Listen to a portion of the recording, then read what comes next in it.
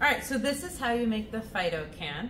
You simply take a baking soda can, and using an awl, you make a hole, a little hole on the top of the plastic lid.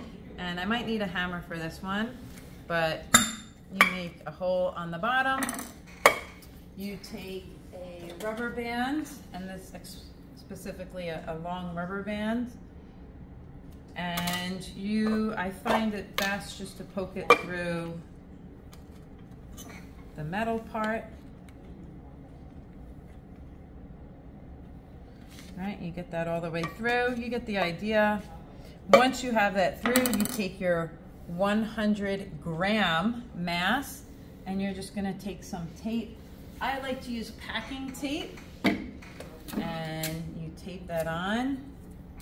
And then, so you just simply run it through the can, run that through the lid. You just tie knots on either outsides. You want to make sure it's nice and tight, otherwise it doesn't coil very well. And then you have your Fido can.